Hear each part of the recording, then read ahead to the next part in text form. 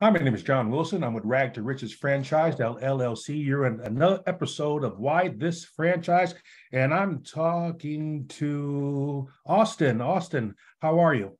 Hello, John. I am very well. I'm glad to talk a little bit about this residential cleaning company that's in our neighborly family of brands. It's called Maid.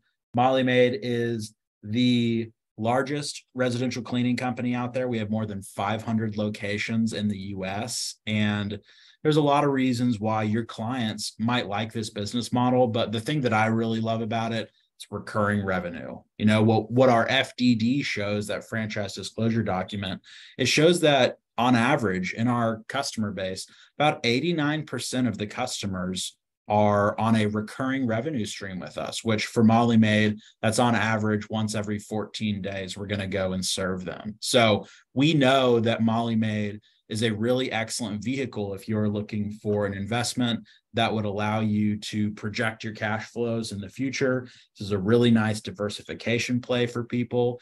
And the lifestyle is great. Monday through Friday, 8 to 5. You're never going to get an emergency call at Saturday at 2 a.m. saying, hey, I had a bad dream. I need somebody to come and clean my baseboards.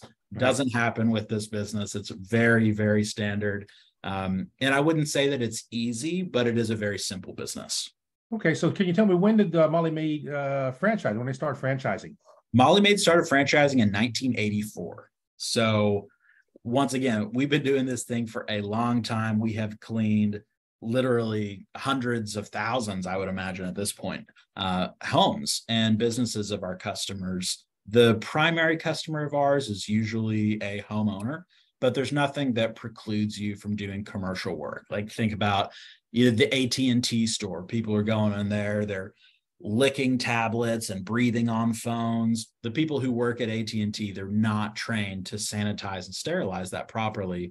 So rather than bringing in a maid service that's uninsured and not bonded, they would much rather work with another national brand, and Molly Maid is one of those. That makes sense to me. So what is the year-to-year growth with Molly Maid?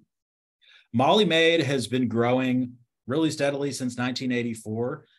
We, in 2022, will have added about 10 units this year. So that's probably what I would say, like 8 to 10 units is about what we're growing. But what we see, John, is that with a mature concept like Molly Maid, we're not simply looking for people with a pulse and a paycheck. We are only interested in bringing people into the family who pass through our mutual evaluation process that we have here for all our brands at Neighborly.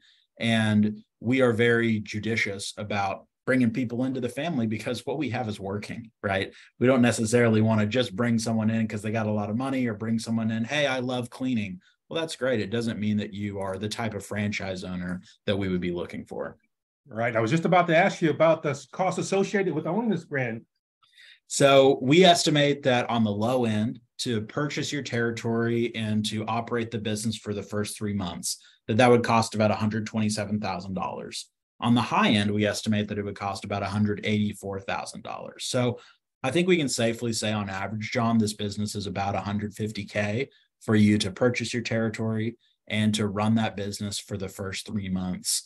The fees that you're going to pay to us are going to be your franchise fee and the territory fee. And that territory fee is going to be based on the number of targeted households that you have in your territory. So we know that not every single person is going to be a Molly Maid customer. That's okay. Our customers in general are rich people, old people, and people with kids. So what we're going to do is we're going to build a territory that has at minimum 45,000 of these targeted households. These are census data points for households over 100K income, households with residents over age 65, and households with children. So I'm going to build a territory for you with at minimum 45,000 and at maximum 65,000 of those targeted households. And that dollar for dollar is what's going to be your territory fee. Now, I have to. This is a question that just came to me, and I'm sorry if I throw you off guard here. So, when I'm talking to people about purchasing franchises, and when you give them a franchise fee, and then you give the total fee across the board, isn't some of that fee financed? Not that you're financing it, but you pay the 14.9, right? That I see, but then the other monies is not paid up front; it's paid through time. So the territory fee and the franchise fee, those are going to be needed to pay up front, but we only require that you pay at minimum 30% of that. So let's say that your initial franchise fee, that's $14,900, that's not going to change. And your franchise fee is about, let's say it's $44,100. That means you owe $60,000 to Neighborly for your initial fees.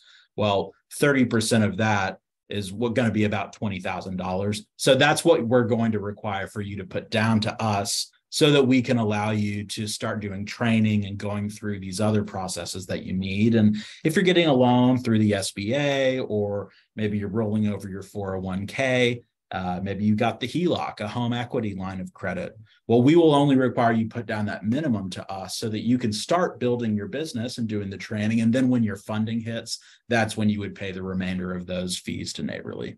Yeah, thank you for clarifying that. I've always wanted that question answered, and we appreciate it. So if you have any questions about Molly Maid, please contact me. And if you'd like to talk to Austin, you may contact him as well. Just let him know that you saw this video, and we appreciate it, because Molly Maid is the way to go. Thank you. Fabulous. Thank you so much, John. Take care.